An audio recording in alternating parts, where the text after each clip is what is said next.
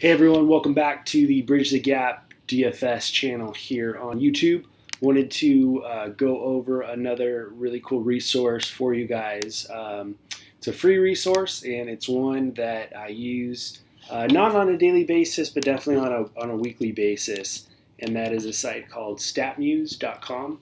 It's really cool because you can ask it specific questions. So this last weekend, I was considering, in my season-long fantasy football league, I had to decide between Chris Hogan and Jack Doyle in my flex spot. So one of the things that you can research is taking a look at some of their previous game logs. So I always like DK DraftKings. That's similar to the league that I use.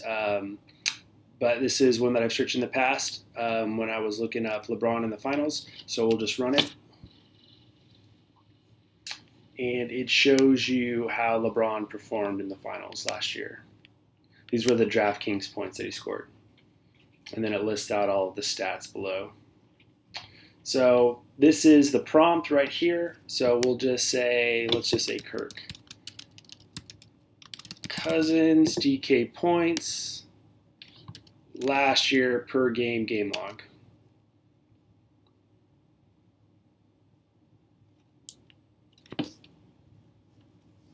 And there you go. Let's go back to my Chris Hogan.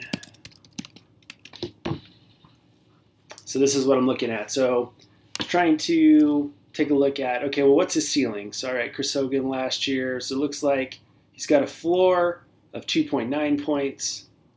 A ceiling of 22.8. Let's take a look at this year.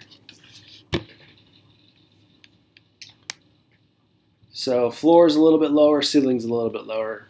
We'll go back and take a look at Jack Doyle. Jack Doyle hasn't played that much this year, but he's been pretty productive in the 3 games he's played so far. And I looked at last year.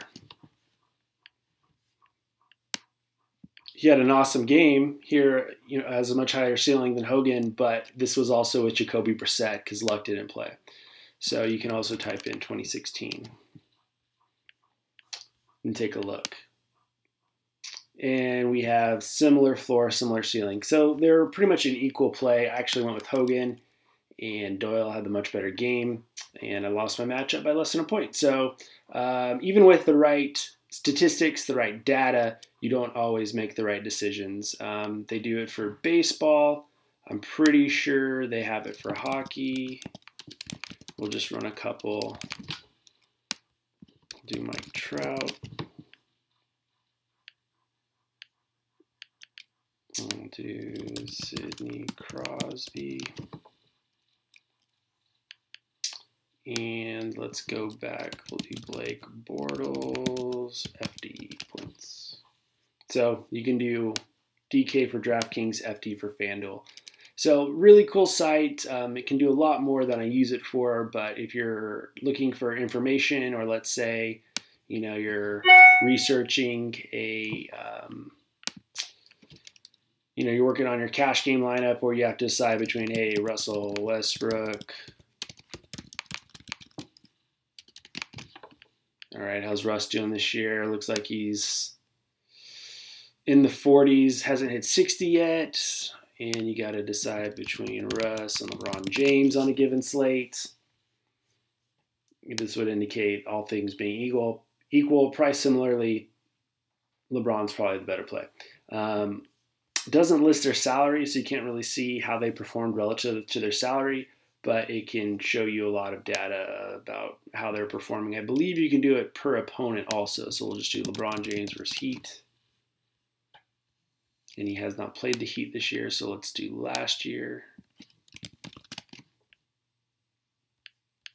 Let's see.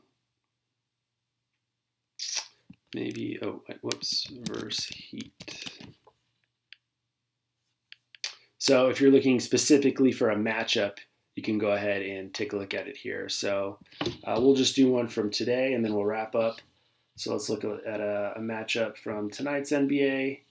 And we've got Okay, so the 76ers are playing the Raptors. So we'll just do, hey, is Ben Simmons a good play tonight?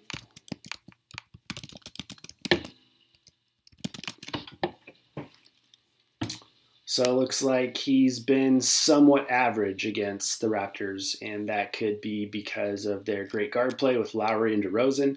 DeRozan is no longer with the Raptors, but that great guard play should continue with Kawhi Leonard being a better defender than DeRozan. But speaking of Kawhi Leonard, he's switching conferences. So let's see how he did versus 76ers and see if we can gauge how he's done. So Kawhi was Kawhi Leonard versus 76ers. And Kawhi missed a lot of time, so let's see if we can take a look at how he did against them in 2016.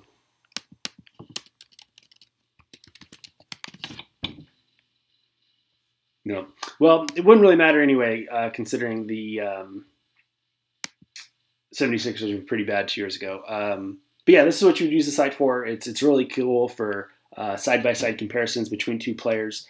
And if you have any tough roster decisions in your season-long leagues, or you're looking at your foundational pieces for the evening, it's a great resource. Hope you guys enjoyed the video. Send me an email if you have any questions or any video content ideas. You can hit me up on Twitter @SwimJ. SwimJG. Talk to you guys soon.